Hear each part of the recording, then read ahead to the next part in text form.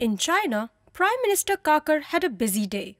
He chaired a roundtable meeting on the China-Pakistan Economic Corridor and spoke about the importance of strong friendship, mutual cooperation, and respect between China and Pakistan. Both countries have agreed to transform CPEC into a project of prosperity, employment, and sustainable development.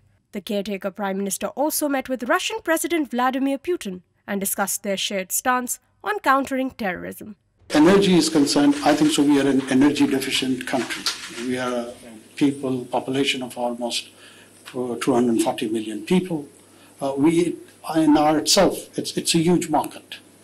And we do understand, our energy minister just attended Energy Week in Russia with very fruitful and constructive engagement from your side, and the team has come for some concrete proposals. The Prime Minister established future cooperation in the field of education and research between China and Pakistan and said Pakistan values exchanges with China in all sectors. Also met with the President of Kenya, Dr. William Ruto, and both leaders agreed to enhance cooperation in trade, investment, education, and collaboration. The Prime Minister also requested assistance in expediting the Joint Investigation Team's report on the killing of senior journalist Arshad Sharif in Kenya. Prime Minister Kakar participated in the 3rd Belt and Road Forum for International Cooperation hosted by Chinese President Xi Jinping. He attended a gala dinner at the Great Hall of the People in Beijing with other global leaders. President Xi Jinping and the First Lady welcomed him upon his arrival in Beijing.